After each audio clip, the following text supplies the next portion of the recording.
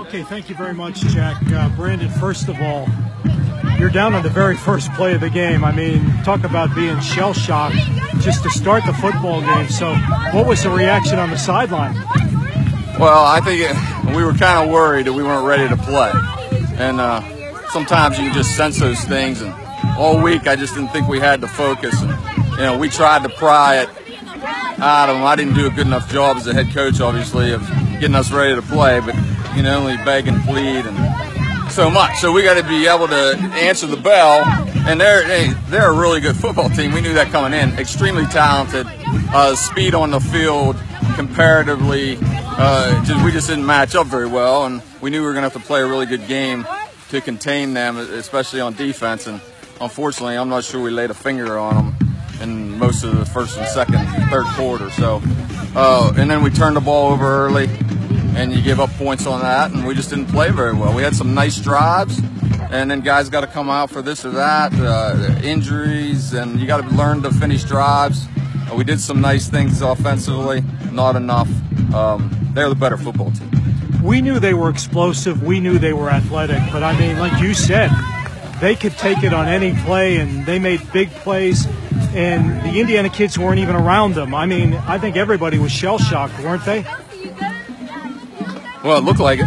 I mean, they do a really good job of running their midline triple option. And, we kind of had a really good game plan. Coach Ward put together a really good game plan. We didn't execute it. We had guys assigned to the quarterback. We dove down on the dive guy, and the quarterback just ripped the B gap for 60. And it just was continuous. And then when we did do that, they hit the pitch and go 60. Our pitch guy didn't get there. So everybody's got to be disciplined when you face an offense like that defensively, and we weren't. So whatever the reason that was, whether it's just athleticism or we didn't come to play, we just got to keep getting better. And, there's going to be days like this. This is a 5A, really good football team. We're not there yet athletically. They were probably superior at every position. We knew that coming in. I think the thing that bothered me the most in the first half was our body language. We can't just hang our heads and put our hands on our hips and mope around and find ways out of the football game. You got to have a little toughness and a little competitiveness to you. And as we build this program, hopefully that's one of the things that we can accomplish. Is no matter what the score, like I say every week, you're competing and you're not, and you're playing the next play and you're not pouting, and that's something I got to correct. So that was what I was unhappy about. The score is probably what it is. They're a really good football team. You challenged your team at halftime. We heard your comments with Doug when you came back on the field, and I hear your comments now after the game. You challenged your guys. You got 3 games to go, but as you said, you got a couple of winnable games and you can make the playoffs. So what do you kind of expect from your team now? Well, they want it. It's not what you're capable of; it's what you're willing to do, and it's up to them. I mean, how bad do they want to play football? How bad do they want to put themselves in a position to potentially make the playoffs? Because that is still out there. I mean, that's a reality. As a staff, we're hungry for them to take that step, but ultimately, it's on them. Can we get better fast enough to win those football games and have a willingness to prepare to win those football games? We're going to find out in the next 3 weeks, but that's the goal. Jeremy Thomas was a bright spot tonight. He was really impressive, and you said some nice things to him, didn't you? Jeremy's a very special kid to me.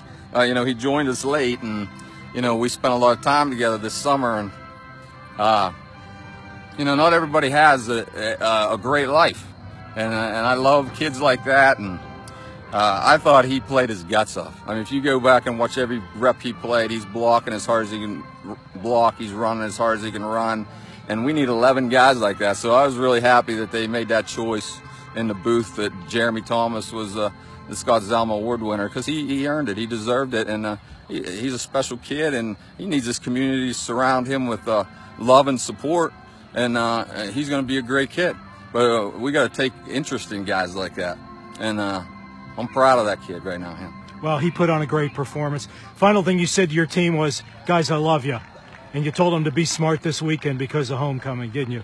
Well, there's a lot of temptations out there for high school kids nowadays, and then you throw in IUP right in your backyard with their homecoming, and we want to make the right choices. We want those guys making the right choices and walking away from some of those things that could cause things in their life that go the wrong way and say no to those things, and that's important to us to give that warning, and I hope they make those choices. But I know it's tough being a teenager, and we just hope they enjoy themselves, but be smart. Brandon, thank you very much. We'll see you next week at Blackhawk. All right, thank you guys. Jack?